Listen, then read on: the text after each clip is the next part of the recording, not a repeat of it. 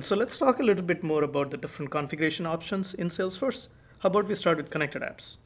Yeah, sure. So anytime you want to access anything in Salesforce, you have to define a connected app, right? And so in our demonstration, we showed Lambda talking to Salesforce. And so it could be anything. If you want to talk to Salesforce, get access to their REST API, you have to define a connected app. Right. And so we named it AWS Lambda, right? And we also specified there what kind of permissions that particular connected app has. So you could restrict, like, say, by IP if you wanted, right? Or you could say relax IP restrictions. And so one of the permissions we said was allow it to access and manage data. So we did that.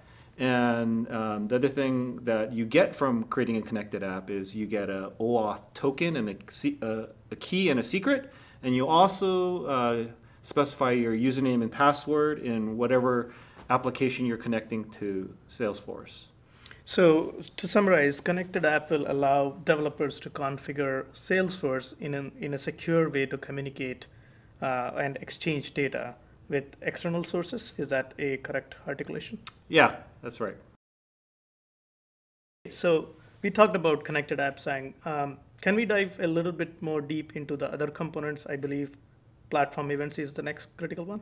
Yeah, so we've defined how to access Salesforce. Now, how do we get Salesforce events now into AWS?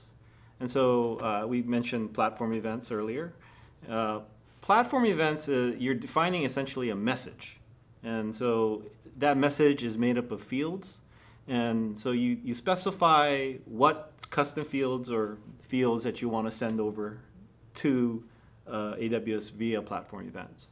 So that's one aspect. So it's very straightforward. You just literally bring up a configuration file, a configurator, and then you specify the field and what type of field it is. So is this configurator that you talked about a feature available in Salesforce? Yeah, it's part of their platform events.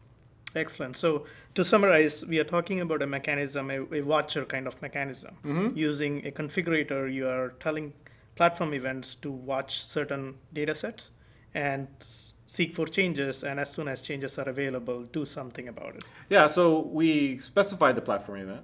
And so now we have to also specify when does that platform event actually get fired. The triggers, yeah. The triggers, right? And so you can write code for that. You can write Apex code in order to do that. Or if you want to do that in a graphical no code method, Salesforce provides a tool called Process Builder.